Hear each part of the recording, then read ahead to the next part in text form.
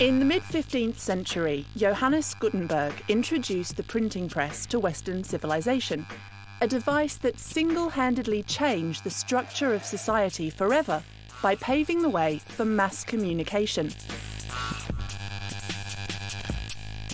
3D printing business owner Scott Phillips believes the technology could spark a similar revolution. Well, I believe there is a revolution happening around 3D printing. People are talking about it as a new industrial revolution, which you can label digital manufacturing or digital fabrication.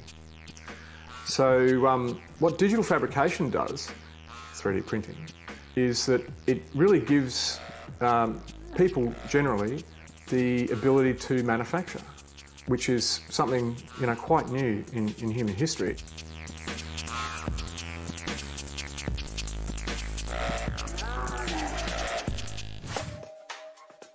"3D printers have been around since the 1980s. So what has suddenly changed? For Bernard Meade, an innovation and outreach officer at the University of Melbourne, the recent increase in accessibility to the technology is the real revolution of 3D printing. The technology has been around for quite a while, so in terms of it being a revolution, quite a lot of the things that we already use were prototyped with 3D printing and we've just not been aware of it. What's really changed is that this technology is now becoming available to the everyday user, to hobbyists, to people at home. They can actually now buy a printer or build a printer themselves and start producing these sorts of things. Three-dimensional printing, also known as digital fabrication or additive manufacturing, makes it possible to turn 3D modelled designs into custom physical objects on demand. But how does it work? How easy is it to go from idea to object? 3D printing is also called additive manufacturing. An object is sliced up into very fine layers, essentially two-dimensional projections, and then placed one on top of another. If you imagine putting a piece of paper through a laser printer, the toner gets put on the paper. If you put that same piece of paper through and printed that paper again, eventually it would just start to build up. So that is the concept behind additive manufacturing. In order to better understand the process, we're going to watch Scott use his 3D printer to replace a damaged component in his 3D body scanner. So it's designed to fit into this structure here, and hopefully my yellow version will slide a bit more easily through here. This one's a bit stiff, and it's had one of the clips broken off it. The first task for Scott in creating his 3D printed object is to create a digital image of it on his computer. Broadly, there are two ways he can do this. The actual construction of this digital form can be in CAD software, computer-aided design, or it can be captured from real-world objects using scanning. So there are scanning technologies available that range from using your iPhone to scan a real object through to high-end laser scanners or LiDAR scanners, or even aerial photography can be used to create 3D objects. In this case, Scott used CAD software to create the digital form of the object he wanted to manufacture. There's a couple of different categories of CAD software that you can use. This is an example of parametric software, and this is based on basically a sketch and extrude kind of method. So here we can see the sketch that's been used to create this section of the object, and I can quickly get in and I can fiddle with the values of this if I want to, which I don't at the moment. So I'll exit out of there, and I'll exit the sketch, and that shows then how I've extruded this section out. And in fact, I can just go down here and I can roll forward the changes that I've made. So this is all the complete object, and I'm just rolling back through the processes. So there we see the plate go on at the top. And then I've applied some fillets just to round out the surfaces there. Once Scott has his 3D image, he then needs to process it with another piece of software to slice it up into layers for printing. Once you have a digital version of your object, be it scanned or created in software, you then put it into another piece of software which slices it up. Basically, it's cutting through at whatever resolution your vertical step will be for the printer, for each layer, and then each layer is printed one layer at a time. These layers are slowly added to the build platform. Support structures are also generated by the printing software. Support structures are essentially scaffolding that help the object maintain its shape throughout the printing process. The software that runs this is really where the cleverness comes in, because the software, you can see here the model that I've loaded in. The software then creates all of these support structures here, which enable any overhangs in the object to print exactly where they should be. Because it's coming out as molten plastic. If we didn't have support material holding it up, then that plastic would just droop and the whole thing would be a mess. But with those support structures in place, it can print those overhangs directly where they need to be. Scott's printer is now printing his new component layer by layer using plastic extrusion. This method is one of the most common for entry-level printers, but there are many others. 3D printing has a couple of different technologies associated with it. Fused deposition modelling is the technology where you take a filament of material and you melt it and deposit it down in like ribbons, I guess, streams, on one layer at a time. There's also things like photo-cured resins, where you have a photo-curable resin which you expose to UV light in a particular pattern and use that to create the layers. There's also selective laser sintering, which uses lasers to melt powders, typically metal powders or something like that, to create tiny little droplets, which are then used to create your individual layers. So there's a variety of other technologies as well. Although most entry-level 3D printers, such as Scott's, primarily build with plastics such as PLA and ABS, there are many other materials that can be used in 3D printers. We're actually finding that there's a whole range of new types of materials that are coming out in these filament options, like nylon. There's even a wood material, which is about 50% wood, 50% bonding polymer. Rubber. You can get a brick-like material, so you can get a sandstone-like feel to an object. And this is only at the FDM level. When you go up beyond that, you can get a range of alternatives. There's metals, so titanium, stainless steel, bronze, gold if you've got the money for it. You can also print glass, ceramic. There's most materials, any material that can be ground up into a fine sort of meltable substrate can be then used to create a 3D object. Scott's 3D printed object has now finished printing, but he needs to manually remove the support structures before he can test it. And you can see here the towers that are in here that just held up the top of those triangle sections, triangle cutouts. And it's just broken away there nicely. So, does Scott's new 3D printed scanner replacement part work?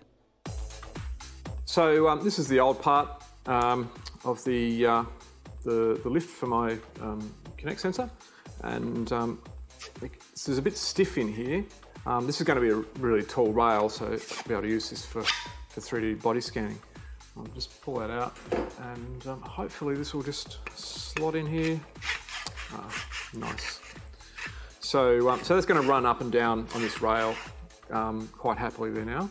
As we can see from Scott's example, 3D printing gives us the ability to quickly, easily and cheaply manufacture finished products without the need to outsource to third-party manufacturers. This has been a revolution for students at our university, because they've been able to create objects that would have been far too expensive for them to create before, but now they can go through an iterative design process and improve their own designs and produce objects that are stretching the capability in engineering or in medicine or in art, all these sorts of different disciplines, giving them opportunities that they didn't have before.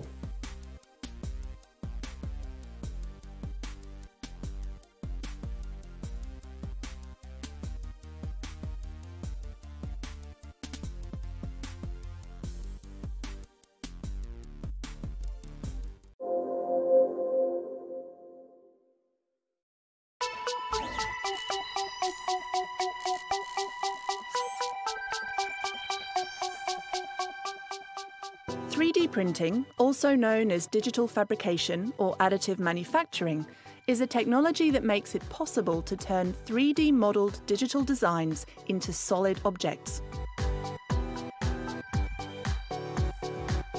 Bernard Meade, an Innovation and Outreach Officer at the University of Melbourne, believes 3D printing has the potential to radically transform our manufacturing industries and the way designers create new products. For design and manufacturing, 3D printing offers an opportunity to create an object in a digital form and then actually convert that into a real form. The benefits there are that the tactile experience of an object can enhance your understanding of an object. So for design, if an object doesn't fit or it doesn't do quite what you expect it to do, you can easily adjust it and then print out a new one. And the cost involved there is minimal in comparison to traditional techniques.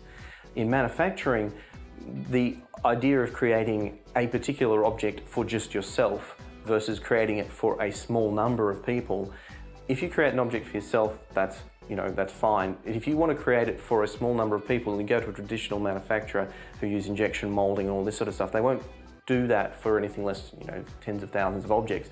It's not practical. But if you have a small production run, then 3D printing provides a nice alternative, nice middle ground. Dom Couch is a designer for Darkon, an architectural interior lighting company based in Melbourne, Australia. Dom is already enjoying the benefits 3D printing offers to business and manufacturing. Instead of going and spending money on your tooling and then getting a sample and then having to go and change your tooling again at a great cost, this gives you the ability to make sure something's right before you spend your money on your tooling. It's big cost and time saver instead of having to wait for the tooling to be changed, and it's a lot more productive. For designers like Dom, 3D printing offers a cheap and highly efficient method for prototyping new products. This is one that we just recently produced in the last week. It's designed to be IP rated, so we have gasket details, we have boss details, all hidden details within this design. It's a really, really easy way to check how different components will fit together and checking that the details work and everything lines up. It's really fast and it's really simple to check your results. The speed at which a prototype can be developed is one of the greatest benefits for designers like Dom. You can design your part in the afternoon, have it print overnight. The next day you're holding it. It's really fast. For Bernard Meade, 3D printing is about more than creating better versions of existing products. He believes that the technology provides new and innovative ways to create things that have not yet been imagined.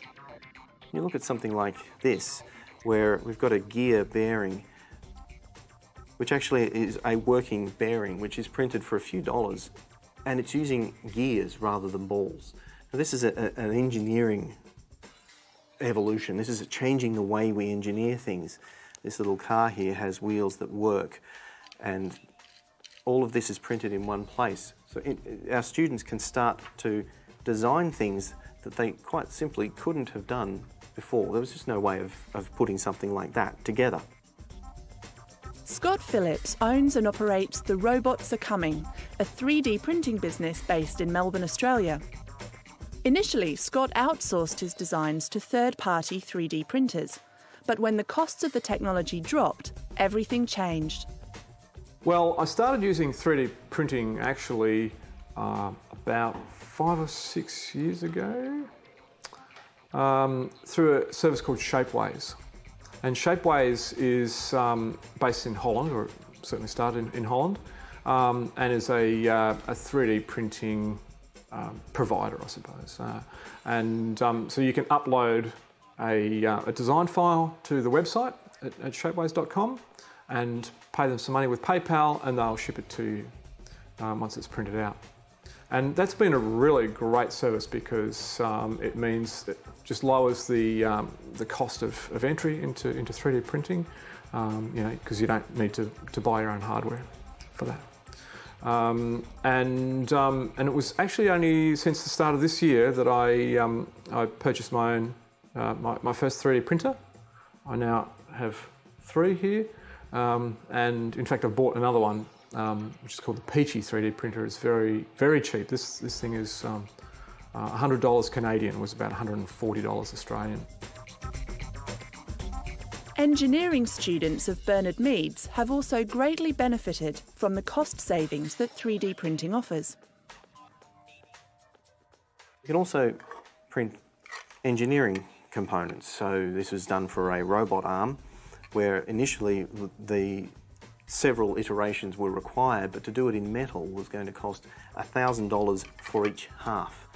And they estimated about 5 or 6 iterations, and they simply don't have the money for that.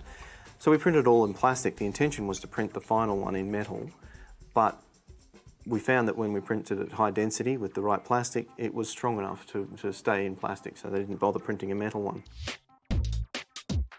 Because 3D printing is an additive manufacturing process, it also has great potential to aid the environment by reducing the material waste associated with subtractive manufacturing. The potential for 3D printing to aid the environment is quite extraordinary. When we look at what it's printing at the moment at home, and we print small plastic parts with support material that we throw away, it can look a little bit wasteful.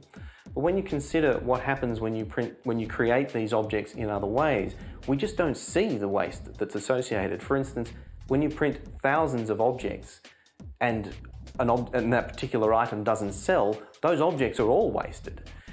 When we mill things from blocks of material using subtractive manufacturing, like for instance milling aeroplane parts out of aluminium, we actually cut away the material that we're going to discard. The object that we want will only be a very small proportion of that original material. All of that material is wasted.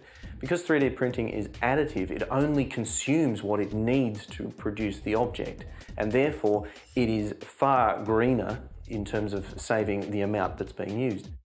3D printing materials themselves can also be recyclable, compounding the environmental benefits of the technology. This material can be recyclable itself. And one example that was given by Adrian Bauer, one of the inventors of the 3D printer that we use at homes now, was you could, with a child's shoe, as they grow up, the shoe gets too small, so you simply take it off, put it into a machine that grinds it up into a powder, put in a couple of milk bottles, print out a new shoe that's just that little bit bigger. So the potential to save the consumption of these materials through reuse in this way is extraordinary. 3D printing essentially gives the average person their own mini factory at home. Although there are great benefits in terms of cost, time savings and the environment, there will be downsides. Fewer manufacturing jobs will be needed, for example. And intellectual property and copyright laws could be breached. In no time, really, people are going to have the ability to scan an object with a handheld personal device and to be able to transmit that, of course, anywhere around the world, and to be able to replicate it, to be able to print it out. So there are big issues in intellectual property law around copyrights and trademarks particularly. 3D printing is an enabling technology. It will enable you to do whatever. Now that can be a very, very good thing, but it can also be a very bad thing. It just depends on what it is you want to do. 3D printing will get you there. So for things like if you want to copyright, if you want to breach copyright where you take somebody else's design and use it for yourself, 3D printing does allow you to do that. If you want to print something that could be dangerous, like a knife or a gun, 3D printing does enable you to do that. There are definitely things that we need to be aware of, the potential problems that can occur with any kind of new technology, and 3D printing is no different. The internet presented a threat to our youth with all sorts of access to things that we didn't want them having access to. We put kids in cars, even though we know that cars are, a danger. 3D printing should be seen in that same sort of way. The benefits that 3D printing offers outweigh the potential dangers that it presents.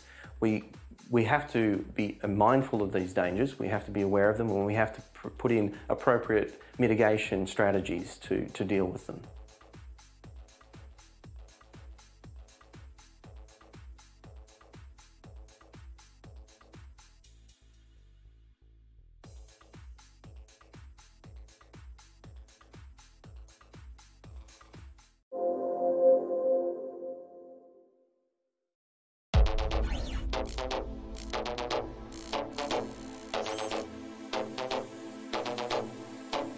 "3D printing is a technology that makes it possible to turn 3D modelled digital designs into solid objects. To date, the technology has primarily been used for rapid prototyping in the design and manufacturing industries. But this is changing. As the variety of printable materials expands beyond plastics into metals, food products and biocompatible materials, the potential applications for 3D printing expands with it. For Bernard Meade, an Innovation and Outreach Officer at the University of Melbourne, the most important field that 3D printing technology can benefit is medicine. Right now, we can already print in titanium, which is a bio-friendly material which can be and is being used in bone replacement in patients. There are other materials such as medical grade nylon which can be printed on fused deposition modelling printers, low-end printers. These are the hobbyist type printers, and this is also a bio-friendly material which can be used implanted into a body. I've seen an application actually which is a 3D printed plaster cast.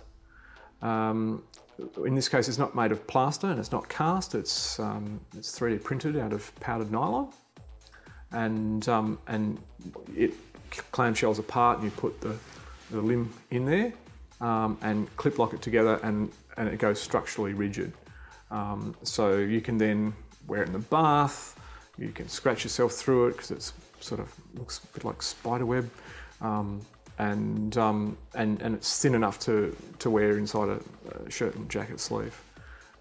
So that's a really good application. Applications of biocompatible 3D printing are already saving lives.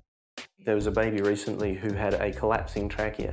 So they printed with a soluble support structure, they printed a trachea support that will dissolve over months.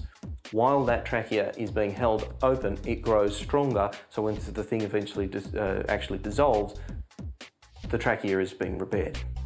A more radical arm of 3D printing for medicine is that of bioprinting, or printing with live human cells, opening up the door to printed donor organs and other living tissue. Imagine a future where replacement body parts can be printed in a matter of hours using cells taken from your own body. And then of course there's the bioprinting, which is where we're starting to take baby steps into now, where we might be able to print using human cells and print potentially organ replacement. There's a project already started which is aiming to print a human heart within 10 years.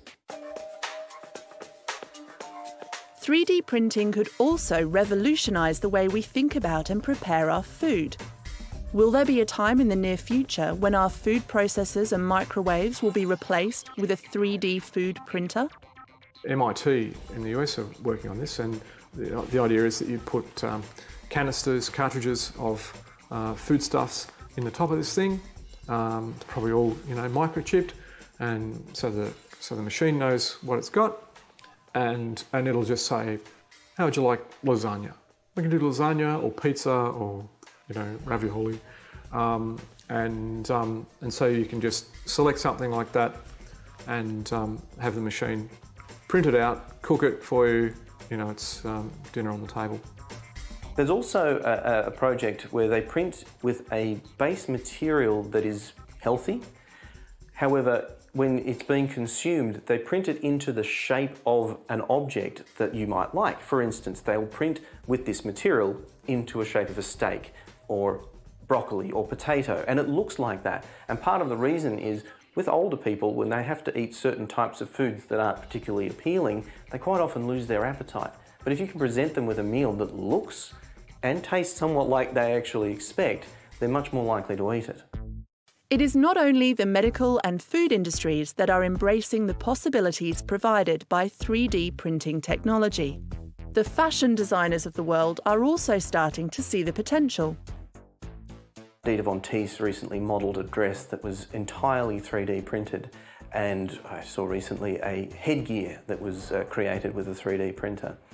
So fashion has the potential to use it for exploring new designs, but there is also the potential of taking older designs but using 3D printing as a new manufacturing technique, so printing with materials that are flexible, soft, and can be easily cleaned and resized and all that sort of stuff. So 3D printing gives us a new way of creating objects that will fit precisely the person that they're intended for, as opposed to the current technology where we print en masse to suit various sizes. On a much larger scale, we may even see a day when entire buildings are built using 3D printing technology. I've been speaking with a company at the University of Southern California, and they are building a 3D printer that is enormous and prints in extruded concrete. And their stated aim is to be able to build a house in a day with a 3D printer.